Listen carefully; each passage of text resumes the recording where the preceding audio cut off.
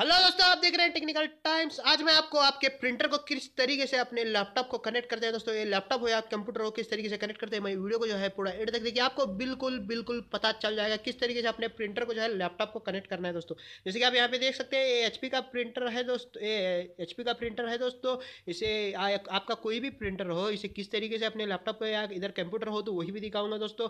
अगर लैपटॉप हो तो यानी कि किस तरीके से लैपटॉप में क्या रहता है, कंप्यूटर में क्या रहता है, सब दिखाऊंगा। वीडियो को जो है पूरा एंड तक देखिए, आपको बिल्कुल बिल्कुल पता चल जाएगा किस तरीके से अपने लैपटॉप को जो है, अपने प्रिंटर को जो है, अपने लैपटॉप को या कंप्यूटर को कनेक्ट करते हैं दोस्तों। सबसे पहले आपको क्या काम करना है दोस्तों, जैसे कि आपका प्रिंटर है उसका पावर सप्लाई, जैसे कि यहाँ पे मैं देख रहे हैं, इसका पावर सप्लाई ऑन कर लेता हूँ दोस्तों। ऑन करने के बाद यहाँ पे आप देख सकते हैं, ये पावर ऑन ऑफ का बटन है दोस्तों, इसे दबाना है दोस्तों। इसे दबाने के बाद ये देखिए, ये ऑन होने लगा दोस्तों। ये देखिए, ये ब्लिंक होके अभी ऑन हो चुका है दोस्तों। आपका प्रिंटर जो है ऑन हो गया है दोस्तों। इसके बाद में सेकंड चीज़ आपको जो करनी है दोस्तों, ये जो प्रिंटर है दोस्तों, जैसे कि आप यहाँ पे देख सकते हैं, HP इंक टैंक 319 यानी कि 3110 सीरीज का है दोस्तों। जब ये प्रिंटर मैंने बाय किया था, एक सीडी आती थी दोस्तों, उस सीडी को जो है यहाँ पे आप देख सकते हैं। आपका कंप्यूटर हो तो कंप्यूटर के अंदर यहाँ पे सीडी डालिए, अगर लैपटॉप हो तो यहाँ पे सीडी डालकर उसका एक सॉफ्टवेयर आता है दोस्तों, वो सॉफ्टवेयर को जो है इंस्टॉल कर लीजिए। इंस्टॉल कर देने के बाद यहाँ पे आप देख सकते हैं, ये सॉफ्टवेयर जो है यहाँ पे आ रहा है दोस्तों, ये इंस्टॉल हो चुका है दोस्तों।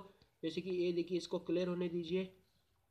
ये देखिए, HP इंक टैंक 3110 सीरीज आ गया है दोस्तों।